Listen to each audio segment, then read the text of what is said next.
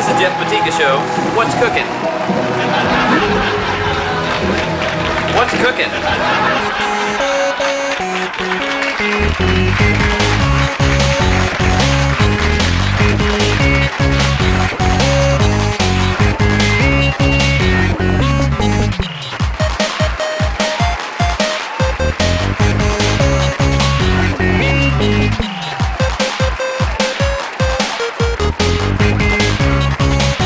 Ladies and gentlemen, the Jeff Matika Show, featuring Jeff Matika.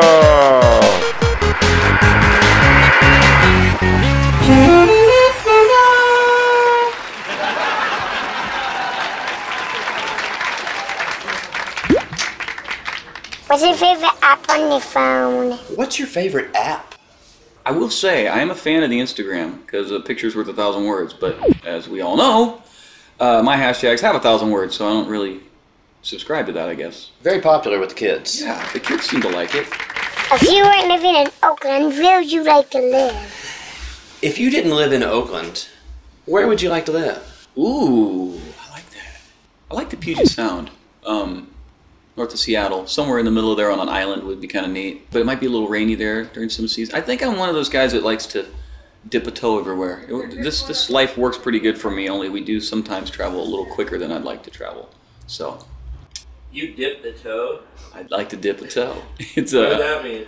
Huh? You never dipped a toe? No, I've dipped the toe. You've never dip a toe. I'd like to dip a toe. Yeah, I think a pirate's life for me. So a little bit of everywhere. Very interesting. Very interesting. White Wolf, you got anything you'd like to chime in with here? Nope.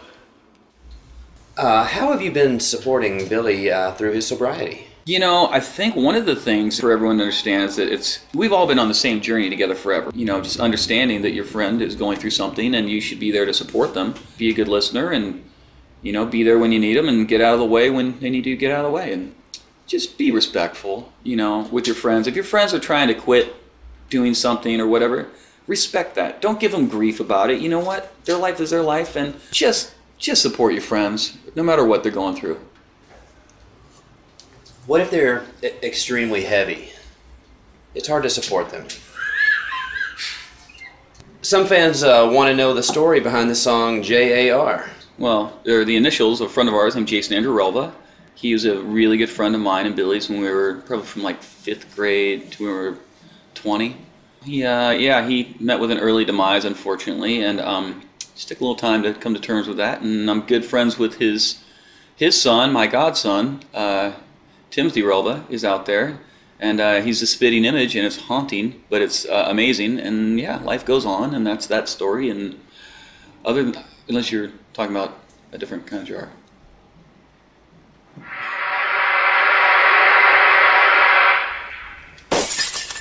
You worked with Fender on designing your new bass amp. What was that like? Yeah, I sent them amps and basses and got very specific with exactly the sound I wanted to hear from it, the clarity of the amp and all this other stuff. And then went in and just, you know, wrote some letters to the heads of Fender and said, hey, you know, you guys make great products. Can you make this sort of thing happen any sooner? And they played ball. It's pretty good. So, which I never really expected to happen. Now we got these really cool looking, beautiful amps that sound really good, and I'm out rocking them on stage, and I've yet to blow any up, which I'm really excited about. So. White Wolf blew something up just a couple of hours ago. Oh, come on now. Why are you gonna do that? Well, because I followed you in there, and it was brutal. Times like that, I find a good book helps. I found a recording of your new bass amp. Who are all these people? Who are all these people? Now that's just the sound of my new bass. I switched to a Steinfeld.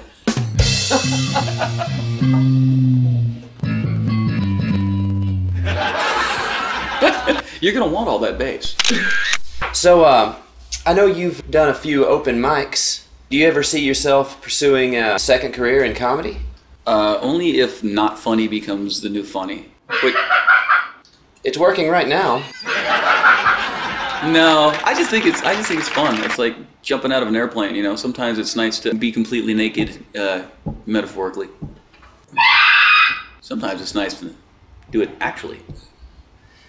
Sounds pretty good. Let's give it a shot. What's it like having so many homies? What's it like to have so many homies? Ooh, you caught them. Mike Dirnt's homies, man. If you're my homie, then you probably know me. I like my homies. They're my Instagram homies, and they just, they're the ones that kind of chime into everything I'm doing, and they know what's going on at all times. And when I feel like I gotta talk to somebody, it's nice to know that my homies are listening. And they know that I listen to them too. That's the key.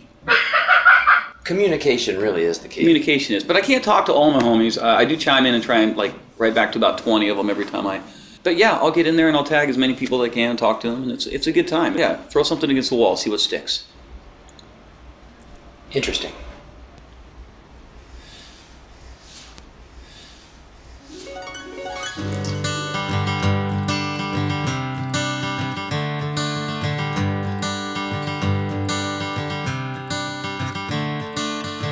Another turning point, a fork stuck in the road.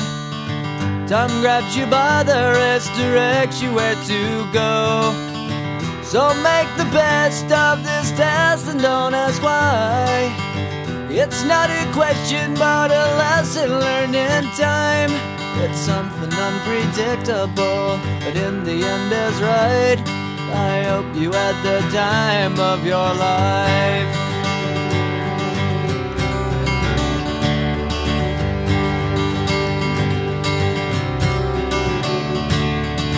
So take the photographs and still frames in your mind, hanging on a shelf in good health and good time. Tattoos of memories and dead skin on trial. For what it's worth, it was worth all the while. It's something unpredictable, but in the end is right. I hope you had the time of your life.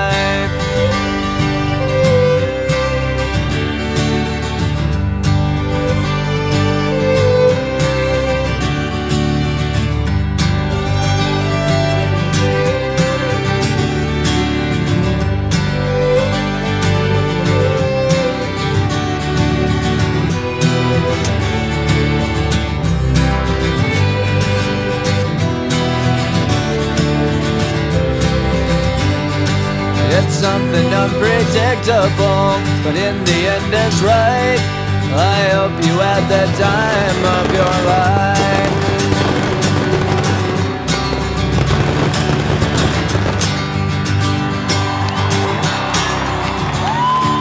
It's something unpredictable, but in the end is right. I hope you had the time of your life.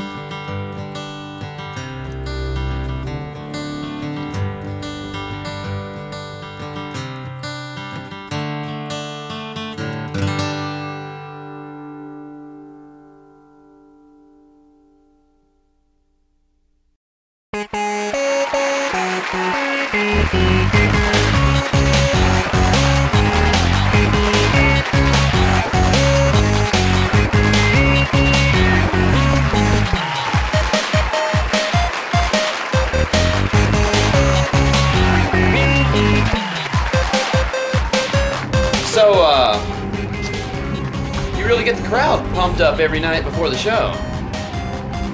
You've been working on this for a long time now. You look like you've.